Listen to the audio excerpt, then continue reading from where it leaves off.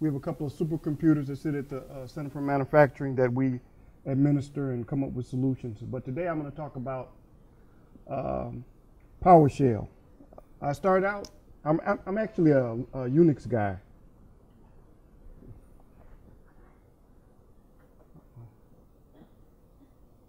Should I exit this?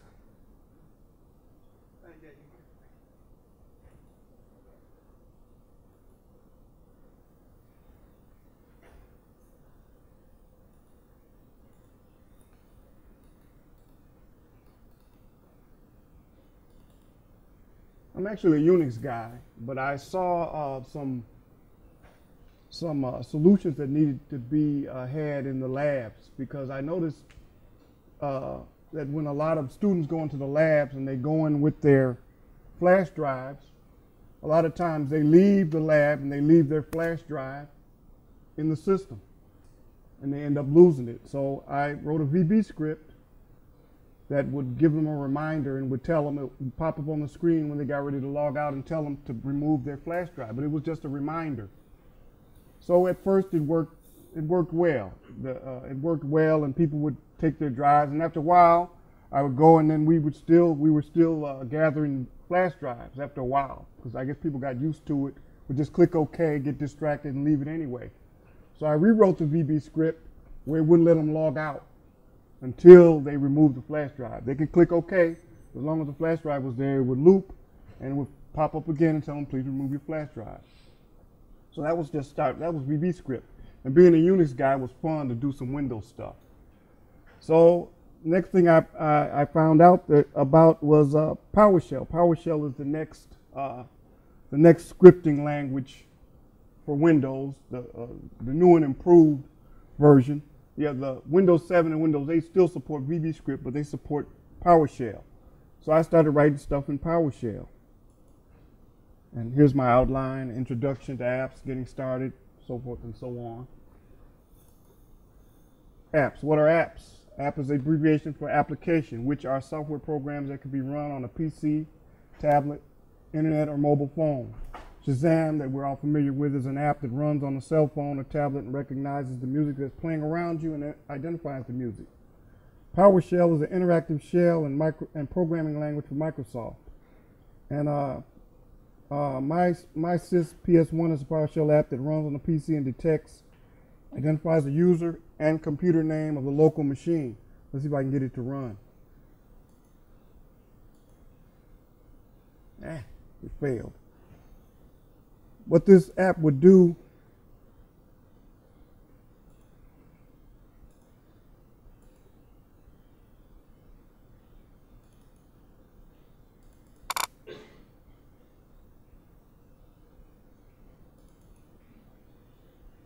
it still failed.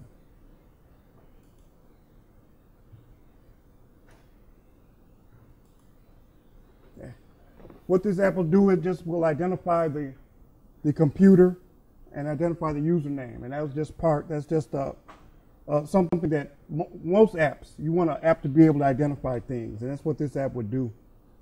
But it's failing on this machine. It passed fine earlier.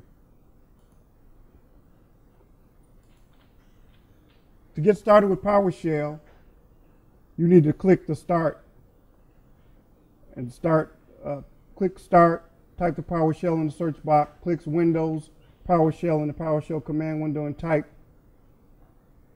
get execution policy, because unlike VB script, PowerShell is set up for security, because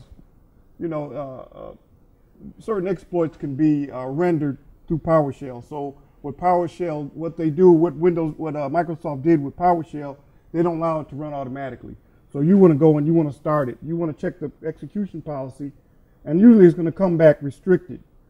So at that point, you can set the execution policy to unrestricted, and then you can run your apps. You can run your PowerShell commands and your scripts. PowerShell one-liners. Here's a couple of PowerShell one-liners that do certain things. This PowerShell one-liner right here gets all of the environmental variables and stores them in a file called outfile. In order to display the variables from the file, you could just type more for the outfile. Also, you can filter and get output from that file matching the computer name. Let's see if this guy will do. See if this one will run. Okay, this one-liner right here will monitor the will display all of the registry entries. All right, this one works. So these are all your registry entries.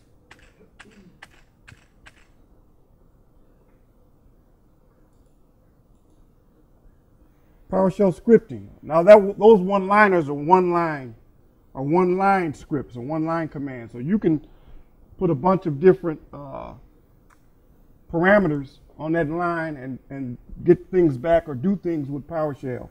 But the more powerful way of doing it is to create a script where you put all your PowerShell commands in one script.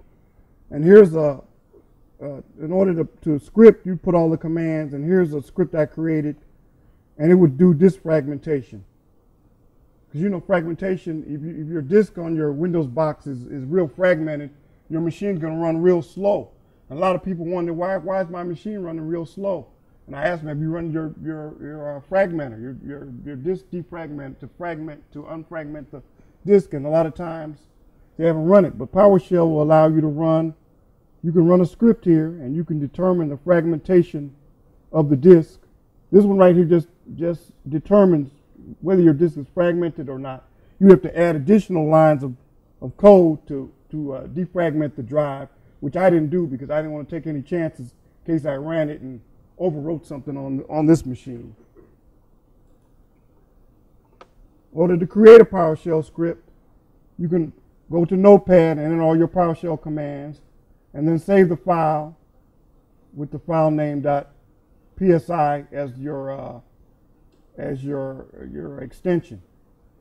To run PowerShell outside of the PowerShell environment, you could type in the command box for your search. For here, example here, you can type it.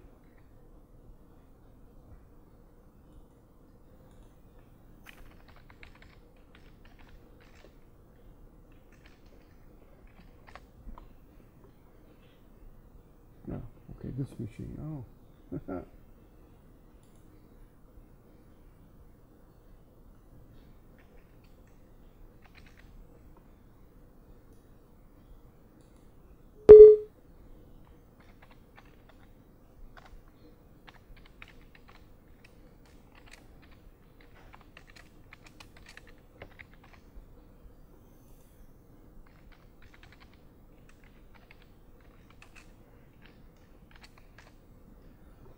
And you can type in, on this machine, you have to, it doesn't allow just a regular user to run PowerShell because, like I said, for the security reasons I explained earlier.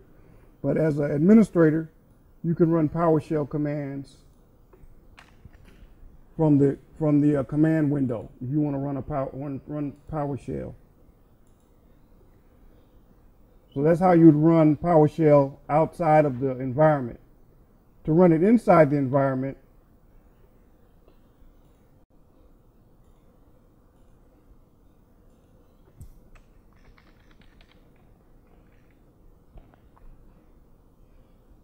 you could open this guy, and this guy will allow you to run PowerShell commands.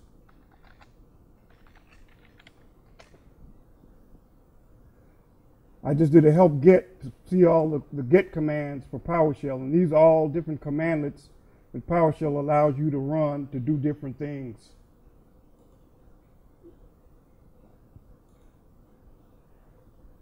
And also you can run as administrator. Some PowerShell commands you have to run as the administrator, and from the command line you can run this command to run PowerShell. PowerShell scripting, I just did a help.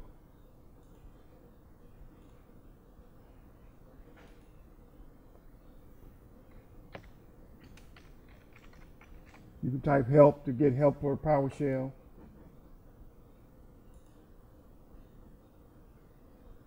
Help get I did earlier. PowerShell for fun and profit. The conclusion would be you can run apps. You can create apps with PowerShell on a Windows box, and some possible apps that can be created. A registry monitor, like say you go to websites. Some websites you go to, and I'm not talking about illegal websites or bad websites. Even some good websites you go to, they make changes to your registry.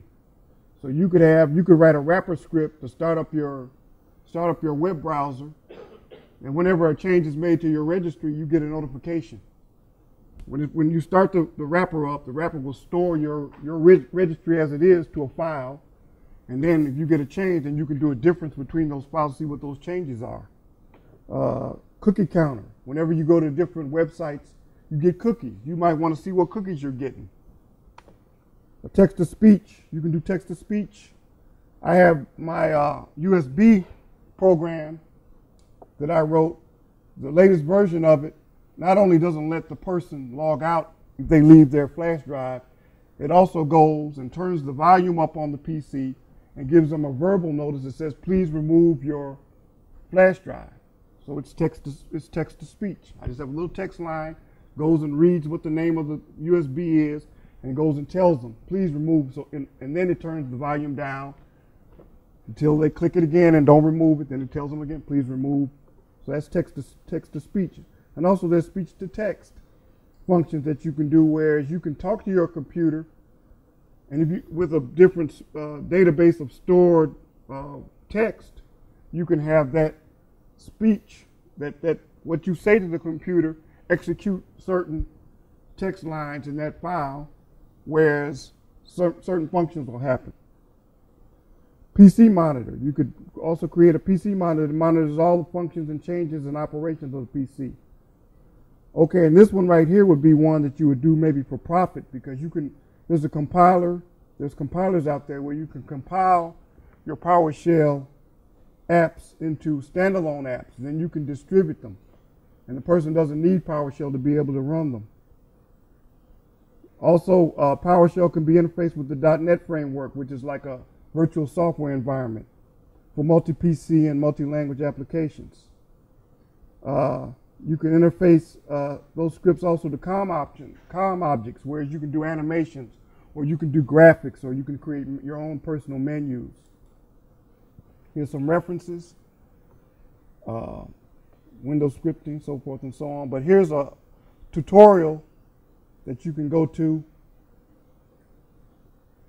and if you want to learn about, here's a good introduction. I took this tutorial. It's pretty interesting. It's pretty fun, and it's not real difficult. So you can go to that website, which is this guy right here, Virtual Labs. And then you can learn about the .NET framework to get started here, and it talks about it, and it gives you places that you can go and you can learn about the .NET framework. Any questions? Do you have any of these published online somewhere, like the wrapper, like the registry wrapper and something like that? Well, that's a personal script that I wrote for the university. So it was just an idea, whereas I could do that to determine things. Like I said, I'm really a Unix guy, but sometimes you get tired and you want to do something else. So I wrote that just for security's sake, to solve some problems. Yes? Is the university really, like when IT people propose a new idea like that, is there any bureaucracy you guys have to go through to be able to implement it, or are they like, you know what, that's great, do it? See, I've been here 18 years, and what I do is, I know there's bureaucracy. There's bureaucracy, but the thing about it is, if it works, they don't care, they like it. Oh yeah, we'll use it. So you can bypass the bureaucracy if it works good and they like it. Because that's what I did with the USB thing. I just went to the lab guy and said, hey, let's try this. And we tried it. Instead of going through the change management, you got to go to a change management meeting, and you got to sit down with the committee, and then you got to make your case. And they might say, no, we don't like it. Make some changes to it and come back next week. But we just implemented it, worked, and they like it. Now I added versions. I add, constantly improve it. Any other questions? Like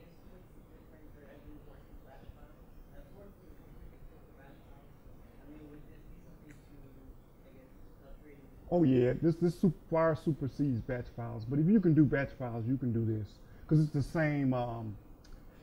same methodology, like the same thinking, the same way of thinking. Yeah, but this supersedes it because it's so much more powerful. Well, thank you very much, Mr. Mhm.